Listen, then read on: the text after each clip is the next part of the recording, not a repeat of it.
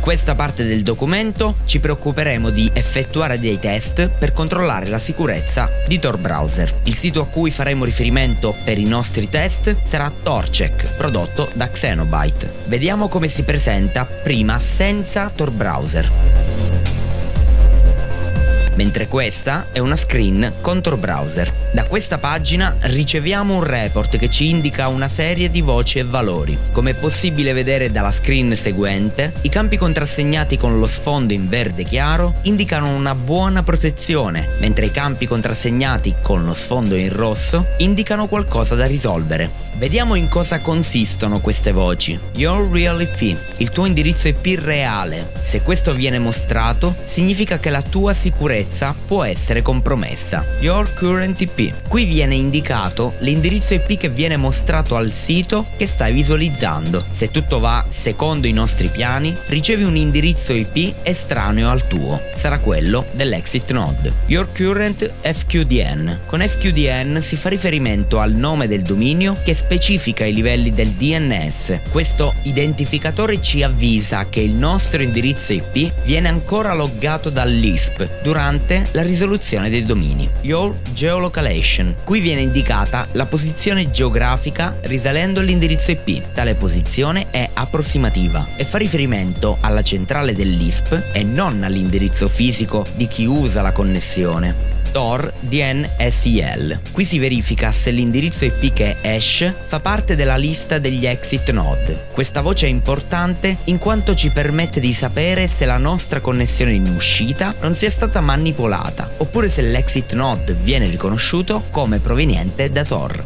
Local Tor Consensus. Qui non ci sono documentazioni in merito. Your HTTP referer. Qui si può verificare se lasciamo tracce di tipo referer. Il valore referer permette a un sito web di vedere da dove il client arriva, come ad esempio una ricerca, un sito o una mail. Your HTTP via. Qui viene mostrato il valore che informa il server che tipo di richiesta viene effettuata tramite il proxy di Tor. Your HTTP user agent. Qui viene mostrato il lookup del nostro browser e sistema operativo. L'HTTP user agent può essere manipolato e vedremo come fare nel prossimo capitolo riguardante le risorse locali. Your HTTP asset. Qui vengono mostrati i valori che il tuo browser accetta. Ad esempio possono esserci informazioni sulla lingua, sui cookie, sulla cache e via dicendo. Your HTTP connection. Qui viene segnalato il valore della connection del tuo browser. Solitamente troverai il valore keep alive.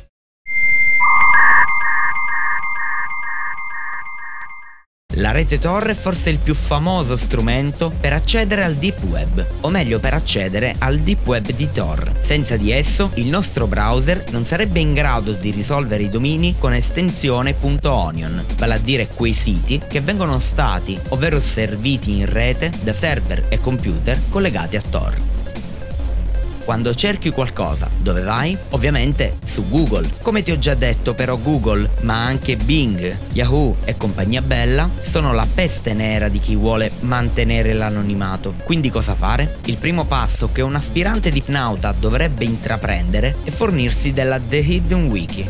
Una pagina in puro stile Wikipedia che raccoglie alcuni dei principali siti .onion in circolazione. Per trovare la Hidden Wiki basta cercare sul motore di ricerca la parola chiave The Hidden Wiki e finire in qualche sito, meglio se con una certa autorevolezza, così da ottenere un indirizzo .onion tipo questo. A proposito della Hidden Wiki, ce ne sono davvero tante. Le più rinomate al momento sono quelle di Ion, che però non è molto aggiornata. In alternativa alle official abbiamo le mirror version, che risulta essere quella più completa. Una terza scelta invece può essere la Hackblocks Hidden Wiki, aggiornabile dalla community, ma attenzione a cosa visitate. Ad ogni modo ne vengono create decine ogni giorno e altrettante ne vengono chiuse, quindi è necessario lavorarci un po' su con tanta pazienza e un buon motore di ricerca.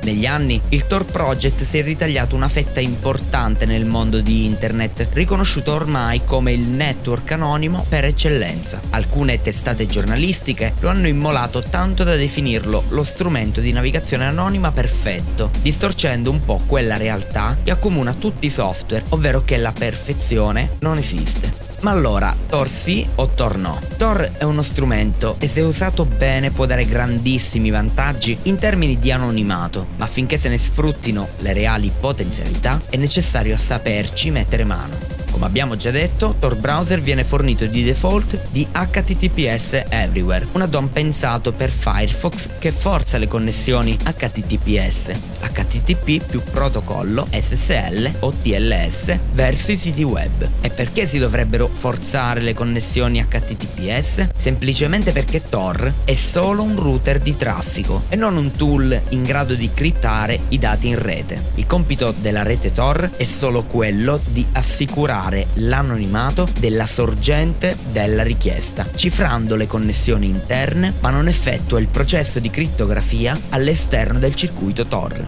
Questa operazione viene quindi effettuata dal protocollo HTTPS, sempre se il sito ospite supporti tale protocollo. In caso contrario, potresti avere difficoltà a navigare nel sito stesso. Gli attacchi di intercettazione di dati all'interno di una rete non cifrata vengono così chiamati eavesdropping. Uno dei rischi maggiori che si possono correre navigando nella rete Tor è quella di imbattersi in un exit node compromesso. L'exit node è l'ultimo nodo che da Tor arriva alla rete internet. Senza le dovute precauzioni, il traffico che viaggia in entrata e in uscita da un exit node potrebbe non essere cifrato, il che significa che il proprietario di un exit node, come un'agenzia di spionaggio, riuscirebbe a monitorare il traffico della rete. Il solo collegamento alla rete Tor non permette però di risalire al mittente della richiesta, anche perché la natura stessa di Tor impedisce ciò. Si può tuttavia risalire alle informazioni in chiaro che si pubblicano in rete, come informazioni personali, email, password e via dicendo. Gli exit node possono anche reindirizzare gli utenti verso siti web fasulli per rubare i dati personali degli utenti. Questo è anche uno dei principali motivi per cui bisognerebbe sempre preferire connessioni HTTPS. Il Tor Browser Bundle è un progetto sviluppato dal The Tor Project e in collaborazione con la Electric Fund Foundation. È il primo e spesso unico passo per chi vuole interagire subito con la rete Tor. Il problema dell'utilizzare il Tor Browser Bundle è causato dalla natura del bundle stesso. Essendo un pacchetto all-in-one che lo rende uno starter pack, dà l'illusione di protezione all'utente che quindi si dimenticherà ben presto delle prossime pagine. Sapete come sono stati arrestati quelli di Freedom Hosting, il servizio web che offriva hosting a molti siti della darknet, sfruttando vulnerabilità all'interno di Tor Browser Bundle?